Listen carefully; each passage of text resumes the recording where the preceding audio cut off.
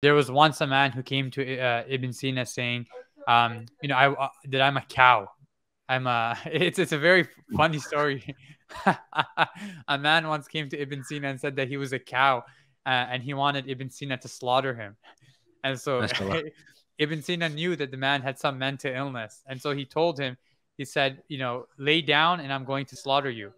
And so the man laid down, and before he cut him, he said, I want to make sure that when I eat you, that you have a lot of meat in you. And right now I see that you're very bony.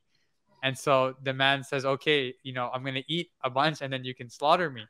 And so the man goes and he eats a lot. But by the time he came back to Ibn Sina, he was fine because he was starving. He was Yeah. starving himself, right? And so Subhanallah. at university now during exam season, students are always on Adderall. They're eating, pizza every single day, and that's why many of them have this mental health problems because of their Yeah. diet.